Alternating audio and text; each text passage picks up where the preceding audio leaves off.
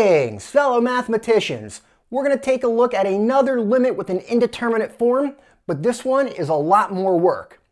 And as it turns out, there's actually two ways to do this one. We're going to go through the first way by expanding or multiplying here, and the second way, which I'll have linked over to the side, you can actually factor this.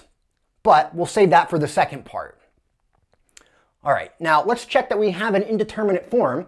If you plug in h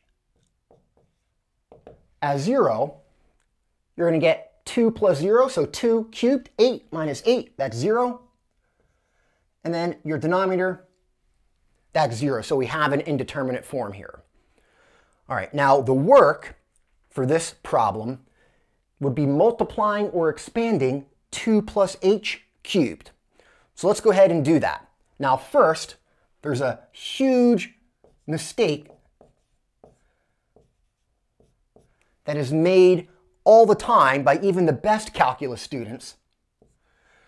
Unfortunately, this is not 2 cubed plus h cubed.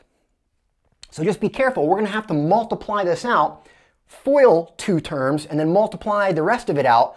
And it's going to take a little bit of time. So let's go ahead and do that. And this is pretty much the work for the question right here. So we're going to write that out as 3 factors of 2 plus h.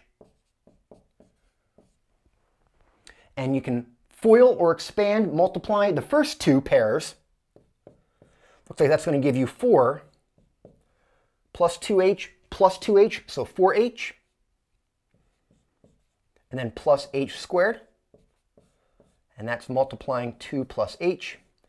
And now we're going to take every term in the first set of parentheses and let it multiply every term in the second set of parentheses. So let's multiply the 4 first. We're going to get 4 times 2, 8. 4 times h, 4h. Now we go to 4h. That's going to multiply 2 to give 8h. Multiply 4h to h, 4h squared.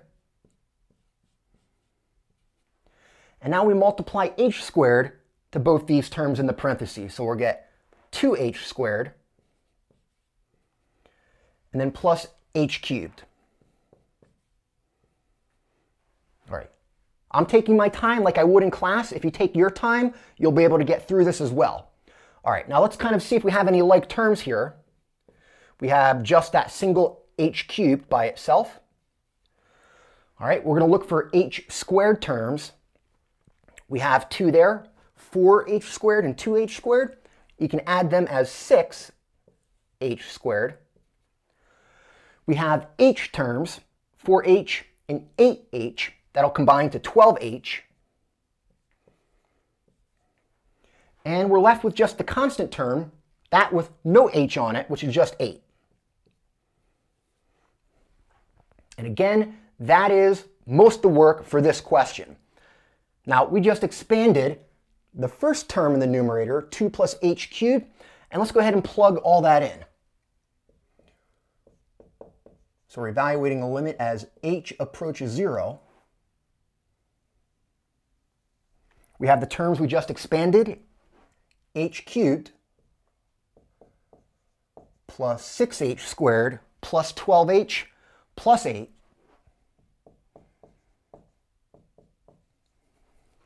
And don't forget you have the minus 8 after those terms. And that is all over h. Now we're going to take this one step at a time so that way you see all the steps. First, you can cancel the 8's out there. And what's left, notice you can factor h out from the numerator. So let's go ahead and do that. I'm going to factor h out. So we'll be left with h squared plus 6h plus 12. That's all over h. And notice here, this is where your indeterminate form cancels. H is approaching 0, so h over h here, as we let h approach 0, h never equals 0, so you can cancel those out. And we have a very simple limit. we're left with the limit as h approaches 0 of h squared plus 6h plus 12. And at this point, there is no indeterminate form, so we can just plug in h as 0, and notice that term 0, that's going to be 0, and you'll just be left with 12. And that is your limit here. And again, all the work was properly multiplying or expanding 2 plus h cubed. If you make this mistake, it's like minus 1,000 points. So take your time, go through the tedious algebra, and it's pretty simple. Again, we're going to have another way to do this by factoring linked over to the side.